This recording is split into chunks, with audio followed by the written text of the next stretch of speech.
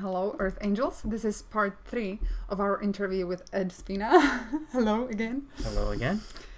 Oh, this is so exciting. Ed is telling us that he thinks for Westerners or for a lot of people who have been perhaps struggling with the chakra system Right. and couldn't feel it even after years of practicing, he has something very beautiful, and that is glands. Right. Well, I didn't invent this. This is Western mystics came up with this, centuries ago. Mm-hmm. They knew about this before the scientists were able to identify, some of these glands or what they actually did. Mm-hmm. But you're teaching about it, and you're offering tools how to clean the glands, Right. the energy centers. There are lots of tools to clear out energy centers, whether they're talking about chakras or glands. I mean, you have breath, pranayama, breathing exercises. You have some people that do certain poses, yoga poses or mudras, hand positions to channel energy. There's sound. Certain sacred vowel sounds activate different glands or organs in your body. So there are many ways to do this. The way that I found to be most effective, thanks to the teachers I had, is just with the pure energy. And should I talk about that? So basically that would be wonderful. Yeah, if you can share your secrets with us.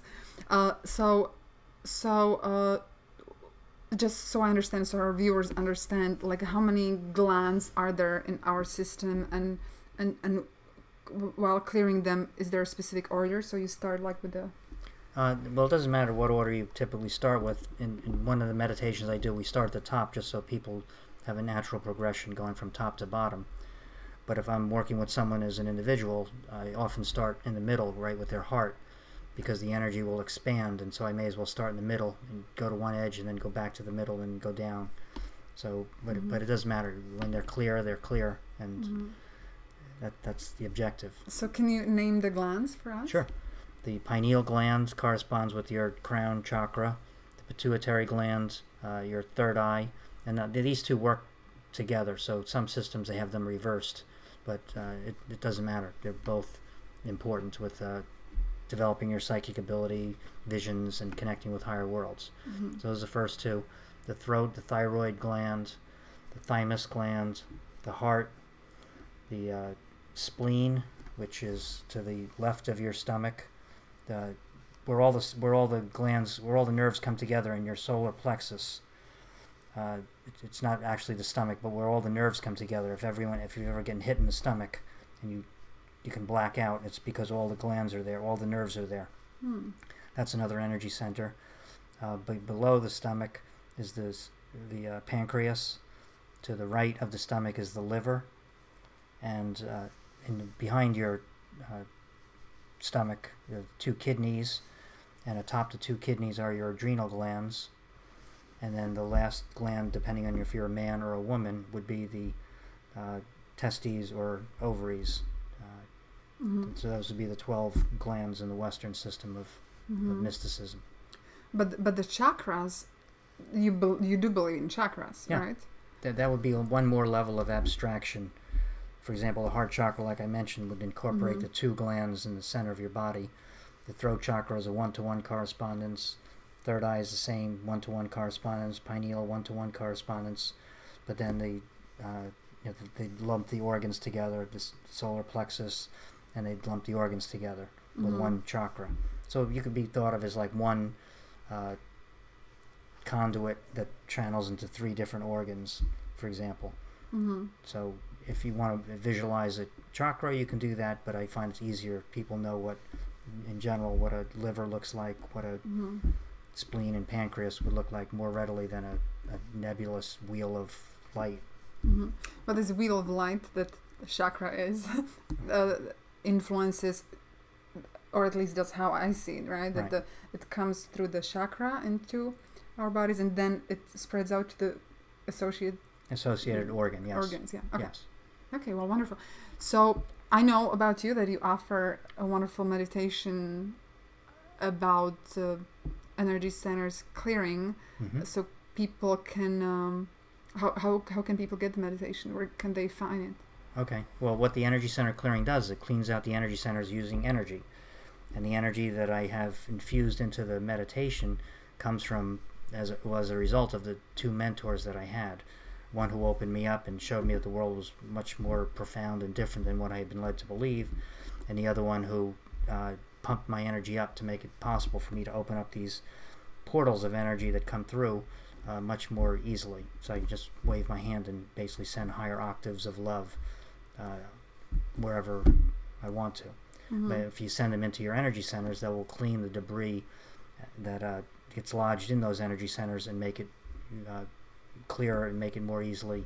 You can more easily connect with your I am presence. And at the end of this video, we will tell you exactly how to get the CDs, or you also have it on MP3 downloads as downloads. But I just want to say from my personal experience, because I know Ed for 4 years now. 4 or 5 years now. At least in this lifetime. In this lifetime. I was gonna say, except Pleiades. So often when I don't feel good, and especially last time, I remember it precisely, I was driving from Mount Shasta, California, where I used to study until my teacher died not long ago, at the mystery school. And I was driving back. It's 600 miles and it's a long drive, and in the middle of the road my body said, enough, I'm not going anywhere, I'm not gonna drive on this boring freeway in this heat, I'm done. And I was trying to do different meditations in the car, nothing was helping. So then I called Ed, and Ed said, I'm gonna clear you out. So can you tell us, or just can you show a little bit to our viewers what you do, the opening of the tunnel, and you can do it. Yeah, we can give them a little sample as well. My energy mentor, my good friend Tommy, got my energy high enough that I can just wave my hands and just put the intention, knowing that this opens up the portal of energy. It's higher octaves of love. There's no mystery to it. And then I can direct this energy to wherever I want. And if Sylvia's driving back from Mount Shasta, that's one place. If she was in London or Hong Kong, it wouldn't make any difference. Or Slovakia. Right. She might more likely be in Slovakia than Hong Kong. But the point is that this energy is beyond time and space, so there's no problem with sending it to anyone wherever they are. Now, one thing I can share with the viewers is that it took me a while before I got to be able to open up this portal. But what the viewers can do today, without any more training other than in 30 seconds you'll know how to do this, is you can fill someone with energy, higher energy, today without any more training. All you do is visualize the person right in front of you, a little 6-inch version of them. Just like on your laptop you have a little shortcut to the program, just think of this as a shortcut to the person. And then just like you make a snowball, everyone except in Florida and LA might know how to make a snowball, but you just pack snow as if you were packing snow, only instead of packing snow you were packing love. And I imagine the highest, absolute, unconditional, infinite, divine love. And you're packing love into the person here that you visualize right here, and it can be you if you needed a boost. And just by doing this, you will fill yourself with love, with higher octaves of love. And that will help you no matter what. If you're in a stressful situation and you're afraid of what people might think, you duck into the restroom and do it, or into your cubicle, fill yourself with love, and you'll be able to handle much more stress than you could before then. Okay, so that's beautiful, because you're just showing it here how to do it, and I'm already feeling it. Yeah, people should feel it over the video as well. It's beyond time and space, and again, you can watch this video a year from now, 10 years from now, it won't make any difference. It's just knowing the intention is coming through this portal, and it will fill you. So beautiful. So if people want more of your energy and want to hear your guided meditation, then they can order. Right. And just go to energycenterclearing.com. In fact, if you go there, you'll get you can download a free Escaping the Matrix audiobook, which talks about overcoming stress, fear, anger, disconnecting, disidentifying with your emotions, connecting more with your innermost self, being yourself, taking back your power, and ultimately escaping the matrix. You can get that for free just by going to the energycenterclearing.com website. But on that there's also a link where it talks more about the energy center clearing meditation, where I actually guide you through cleaning out the 12 energy centers from a Western perspective. And it's only 27 minutes, and in 27 minutes you'll be totally relaxed.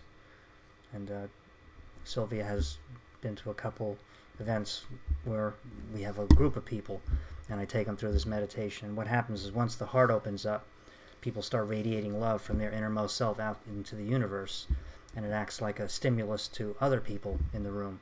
So it's almost like popcorn popping. First one person, they're going to pop open, and then the next person, popcorn popping, the whole room gets filled with love, and everyone gets blissed out. Wow, I'm already in the zone.